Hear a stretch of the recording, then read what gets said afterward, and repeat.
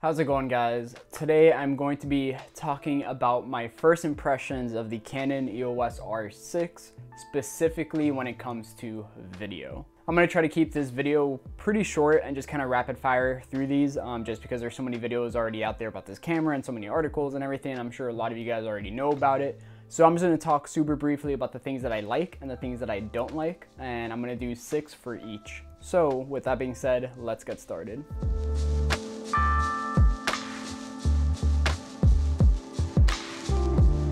So I've already filmed a few things with this camera. I've shot a few like cinematic B-roll sequences of food and coffee. I did, for those of you who saw my last video, I took a day trip to Naples, Florida, and I did a little like short travel film that came out, in my opinion, really nice, and I was super happy with it. If you haven't watched it, go check it out. I've been getting a lot of love on it, so I really appreciate it. And I've also shot a podcast for about 40 minutes, where this is like the third camera that I use for just one of the angles of the host, and a couple other things here and there just for fun. So I feel like I do have a good grasp on this camera as far as video goes. And in the future, I will do a separate video for photos, but right now I'm gonna only talk about video. So like I said before, I'm just gonna rapid fire through these. So I'm gonna start with the things that I like. The first one being the image quality. And I don't know if it's because I'm coming from an older camera that wasn't that good and wasn't filming in 4K, but even besides that, I filmed a lot of stuff in 4K before, even 6K and 8K. And to be honest, I'm actually super impressed with the 4K footage of this camera. And I'm not gonna show any clips or anything like that because, again, I'm sure you guys have seen a ton, but the image quality, especially when I bring it up into Premiere, is really freaking good, and it's a really good starting point, especially when shooting in C-Log to color correct and color grade and all of that fun stuff. The second point, and it's actually something I feel like not enough people are talking about, is the low light capability of this camera. And obviously I'm not going to compare it to the A7S III or even the A7S II or the Blackmagics or the Panasonics or anything like that. This isn't a comparison video. But surprisingly, this camera has done so well in low light. There's been so many scenarios that I've been in that I had to like bump up the ISO in order to expose properly for C-Log, and honestly, like, I've had zero issues with the noise and the grain just looking distracting or just too much. It actually does really well, and it's not a low light beast, and you shouldn't get this camera if you're only shooting in low light. However, I actually do think it's better than a lot of people think that it is. The third thing, which I'm not going to talk too much about because you already know all about this, and pretty much all these cameras coming out have it, is the autofocus. The autofocus has been so good on this camera, and not just for subjects and people and animals, but even just for random stuff like, walls and just random like cars and subjects that are just moving across your frame. This camera does really good at just tracking focus, and just does really good at figuring out exactly what you want to focus on and when you want to focus on it. The fourth thing is the stabilization. Obviously, everyone knows about the stabilization on this camera. It's been really fun to use, especially it's nice not being able to stress having to use a gimbal wherever you go. And the look that you get with the stabilization on this camera is really nice, where you still see some handheld motion, but you just don't get any of the nasty shakes. And I've really enjoyed using this camera because of the stabilization. The fifth thing is just the handling and the user interface of this camera. I'm new to Canon. I've used Canons, but I never owned a Canon before, and I've already figured out this camera like 100%. The menu system's super intuitive. When you're filming, all the things you can do, touching the touchscreen and it being able to focus with the touchscreen, changing settings with the touchscreen, where all the buttons are, everything just flows and is super intuitive, and it's just really easy to use. And the final minor thing that I really like about this camera is having dual card slots. It's just really nice having the option to choose which card slot to choose, shoot photos and videos with, or just to shoot video and photos to both and just have like 2 copies of them. I've really enjoyed having the option. So now moving into the things that I don't like about this camera.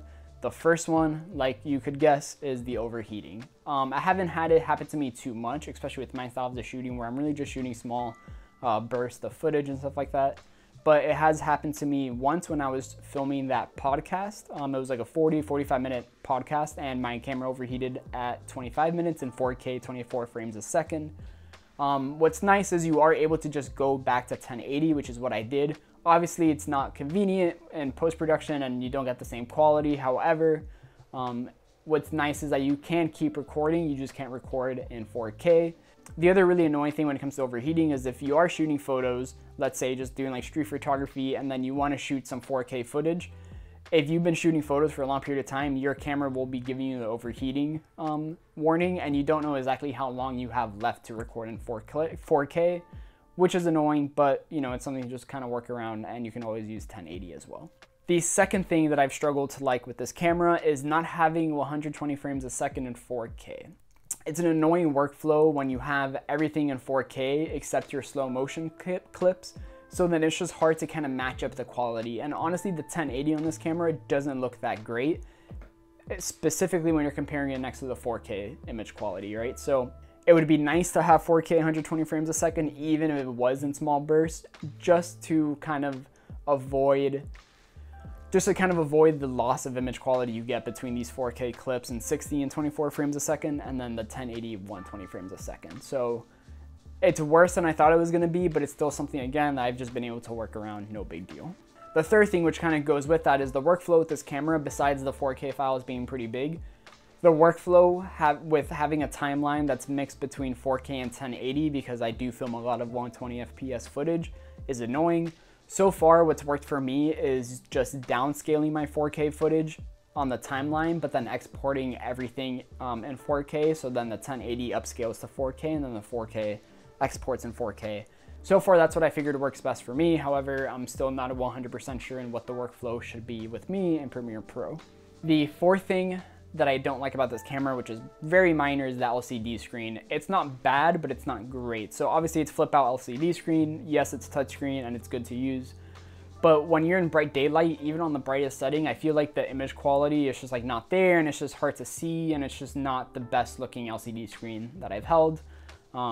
Especially compared to some of like the other Sonys that I've used and stuff like that.